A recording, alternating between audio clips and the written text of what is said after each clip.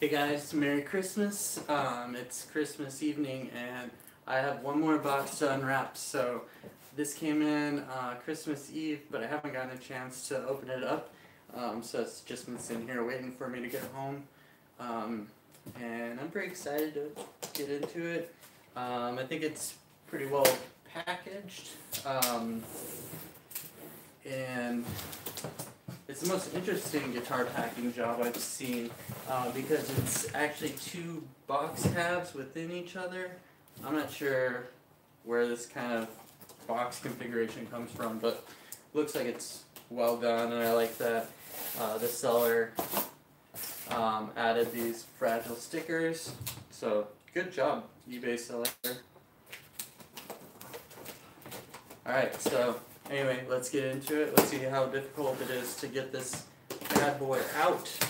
Oh, I didn't even mention what it is. So today we have a G&L S-500, which I've never played one, never seen one. Generally it's a Stratocaster style guitar with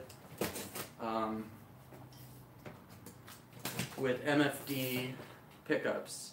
But this one's been upgraded with Lindy Fralin vintage hots, which I've never played or heard. So that's cool. I know they're supposed to be pretty rad. Alright, I think we've almost got enough tape undone. Maybe. Alright, now I've got enough tape undone to see it.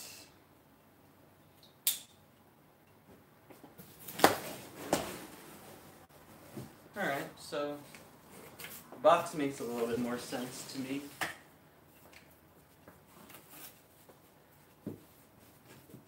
And it has been sent in its original case. This is a 1999 G&L. I'm gonna pull this out and set the shipping box aside.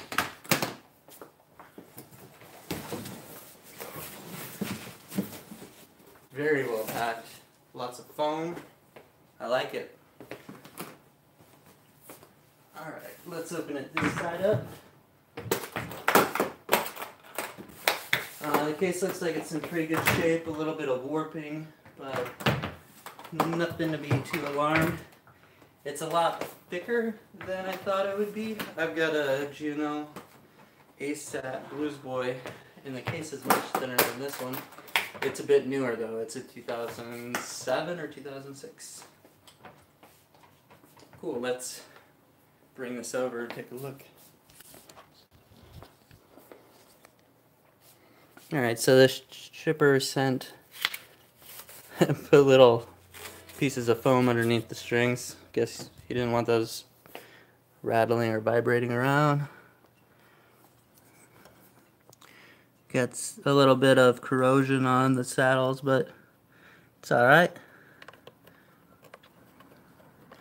Knobs feel okay.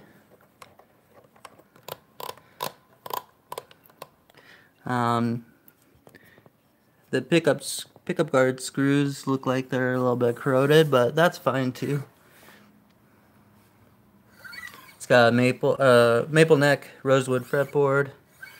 One thing he did note in the auction is that we've got some fret wear, and honestly, it looks worse than it feels.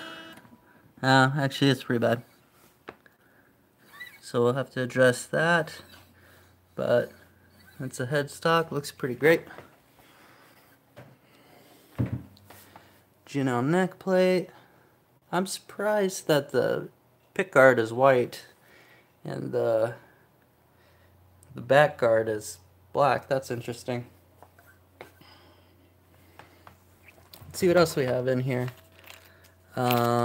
Strap lock buttons.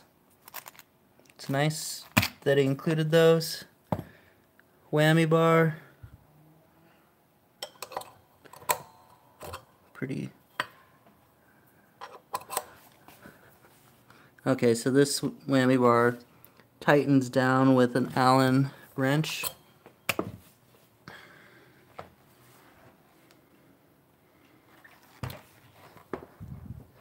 And then this is probably just a tag that was included. And it's kind of hard to go through envelopes one-handed. Let's see what we got. Certificate of authenticity. This is a California G&L limited warranty. So just some cool paperwork. I love it.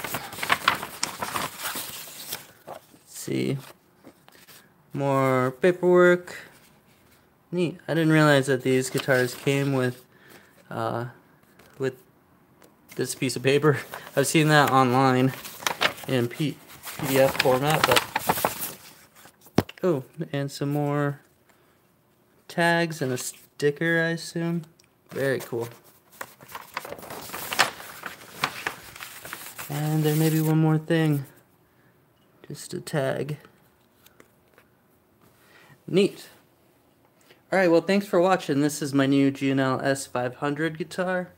And I look forward to I'm going to try to do a video to address this fret wear. Show how to fix that. Hopefully it doesn't need to be refretted or something. I've never really done it before, but I'm going to learn how. And thanks for watching. Bye-bye.